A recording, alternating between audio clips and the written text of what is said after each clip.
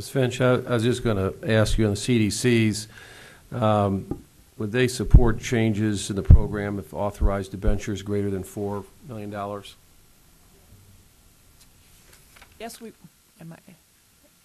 yes, we would. And the reason being is because, as I said in my testimony, we're looking at multiple projects. So I've got borrowers out there personally that have hit the $1.5 million, or if they're a public policy, a $2 million limit, and if they're a manufacturer, they've hit the $4 million limit. And so, in order to do multiple loans to a borrower, we would be supportive of that.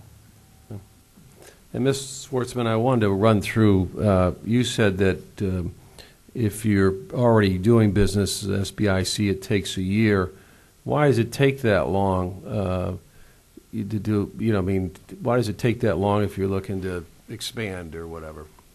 It's a good question. I'm not sure I know the answer. Does it take that long to implement it, or does it take that long to get an answer? I mean, because one thing. Well, either's too long. From start to finish. I mean, that's from starting the process, and it's a fairly it's a multi-stage process to get a license. You go, you make an application, then they invite you once you make your application to come in for an interview.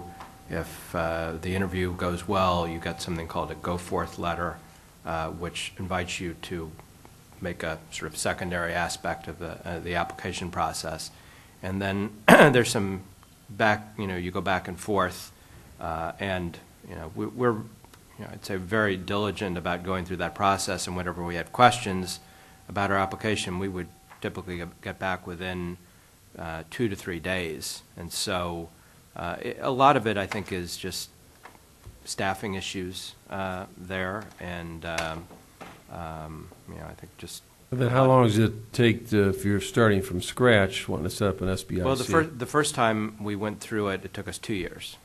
So, which I'd say for somebody who's going through that, as you're going through it, if you knew it was going to take 2 years, you probably wouldn't do it. Yeah. And clearly, at the time we were doing that, in the beginning, it was around the 2001. Yeah, I can't imagine anything taking 2 years. No, it's. I tell my bankers I want a quick yes or no. Just no's okay if you don't want it or whatever. But the bottom line, I don't want to drag for 30 days. But 2 years, that's. It's not. It's certainly that wasn't acceptable. I think they were going through a period where they'd had a lot of problem loans, and we're changing their procedures and making them much more rigorous, and we fully support that and understand it should be a very rigorous and thorough process because there's a lot of taxpayer capital at risk. On the other hand, I think what we're proposing is once they've gone through that vetting process, however long that takes the first time round, and you've got funds. You've got an existing fund, you have a management team that's proven, you have an infrastructure in place. It ought to be a really expedited process, and a year is way too long. Okay, just the last question. What kind of companies? You said you had 33 companies, and how many employees in those companies? Oh gosh, it ranges from probably the smallest investment that not the smallest. The smallest company has maybe 7 or 8 employees, but wonderful margins, and a great little business. And the largest ones are maybe 2,000. So there's a huge range. Thank you. I'll yield back.